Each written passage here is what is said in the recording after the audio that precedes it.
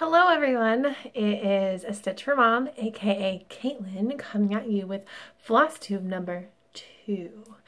I am so excited for all the new followers I have and subscribers, and everyone that left comments. You made me feel so special, and I really appreciate it. Like, I really do. It's Sunday morning and I'm not super awake. Daylight savings time and everything, you know, it kind of screws with your clock. But I'm super excited to share some things I made with you today. I'm going to start out with my whips. I worked on 3 major projects this week, and all 3 of them were new starts this week. Oops. Not that I have plenty of, well, 2 of them were new starts. One of them was just one I had started already. And then I'm going to share another whip with you that I have started. Well, it's been started for a long time. So the first one I'm going to share with you is my December cottage. All I have to do is the ruff and the beak. So I'm going to change what is called for in this pattern. So originally you're supposed to put, like, I don't have the cover sheet for it, I'm sorry, like the December up here and then redo this border on the top. But I've decided that I don't want to do that because I don't want to make them for every single month and have to change it out every month. So my plan is to make like a Christmassy one, a winter one, a spring one, a summer one, and then a fall one. And just kind of cut out the month part so that way I can use them for longer than just the 30 days that the month is in. And I'm so excited. So I went to Target, and the Target dollar aisle has their Christmas stuff out. And I found the perfect piece that I'm going to finish this on, and I'm going to actually show it to you because I can't wait.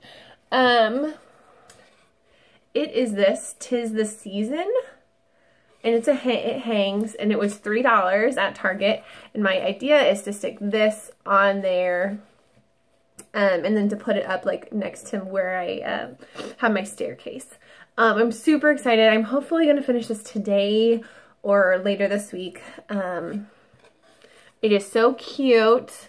I'm using the called for DMC colors except for the leaves. My leaves are Classic Colorworks Pine Needles because it's what I had and I really liked it. But otherwise, that is my project. So I'm really excited about that one. That one was my one that I had started before and I just haven't finished yet. One that I got yesterday. So I got this in the mail yesterday.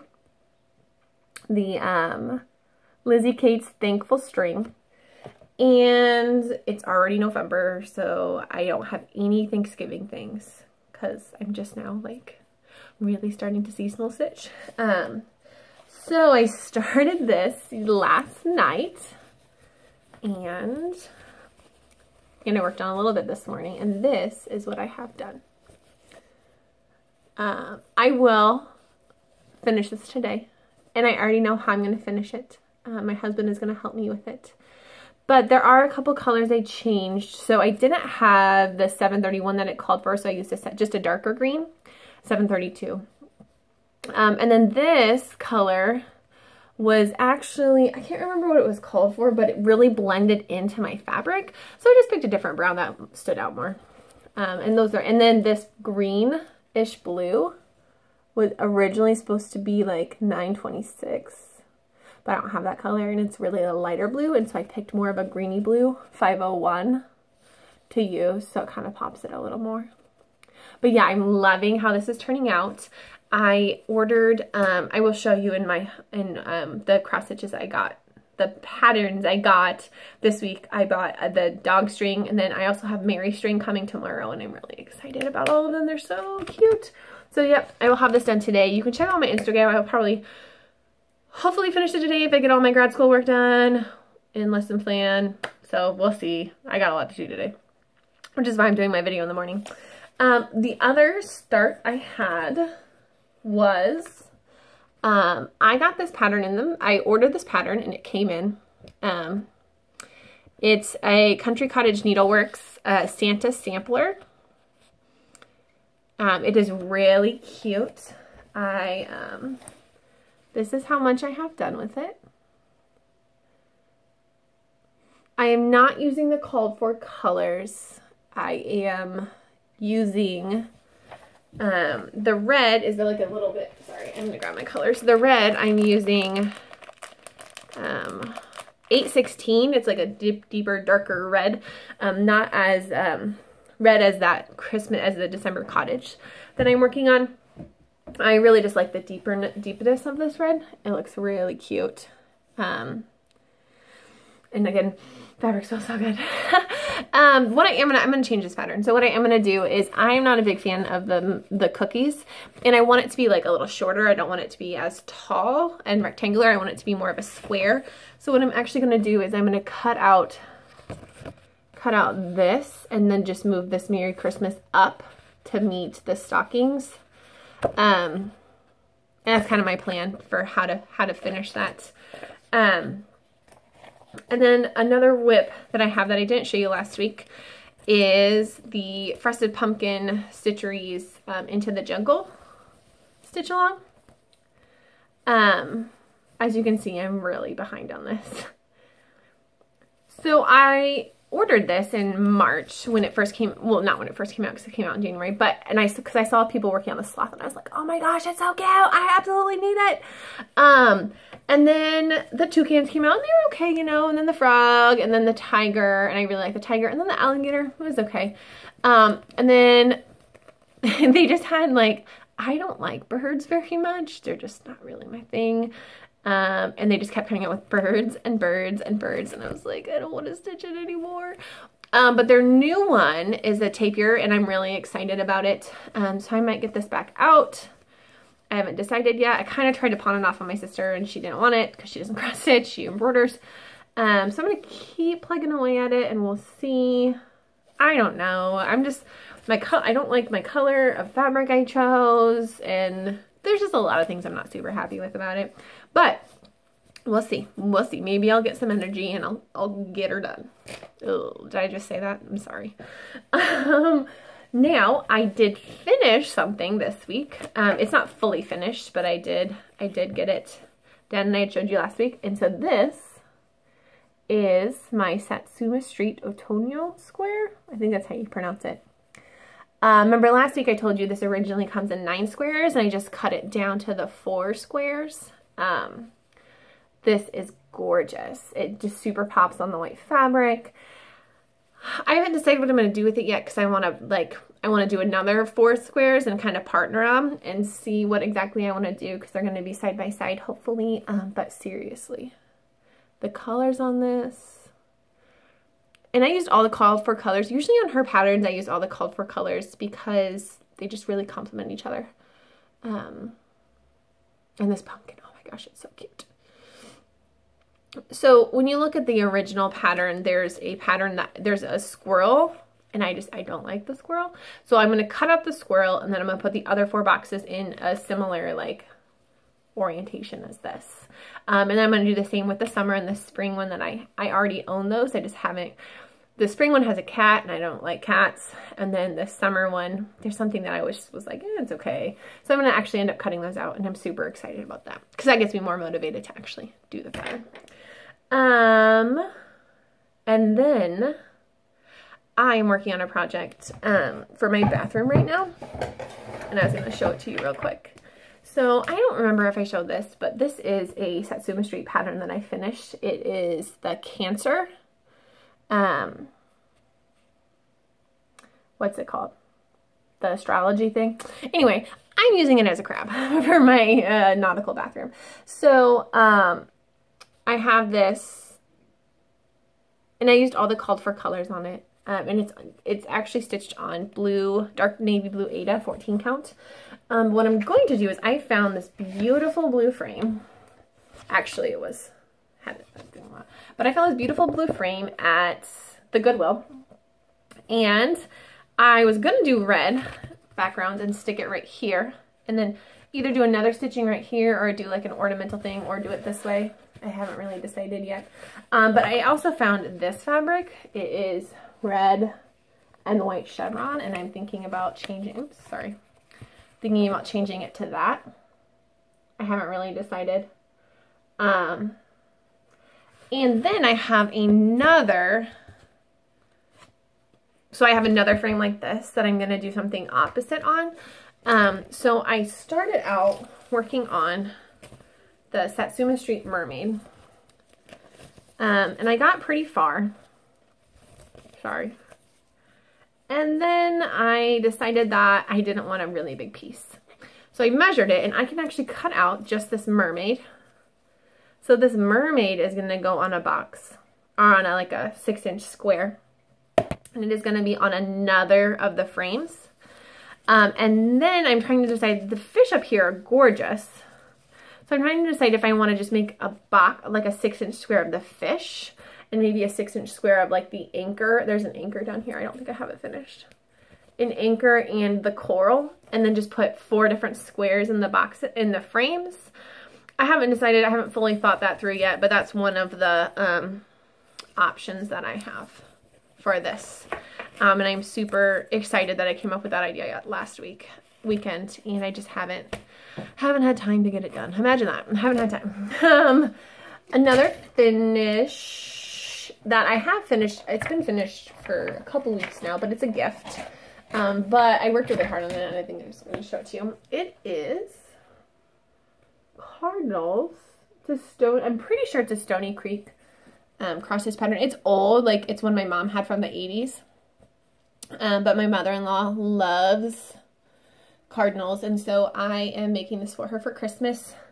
I'm going to frame it in like a, hopefully, something like this, and then it's going to have a gold frame that goes around it. That's kind of my plan for framing it.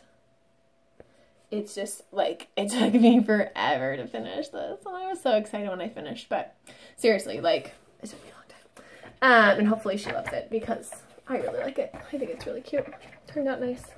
And then I have 2 previous finishes that I was going to share with you while I'm here, and then I have new patterns that I've purchased that I'm excited to share with you. So one of my one of my previous finishes is in my kitchen.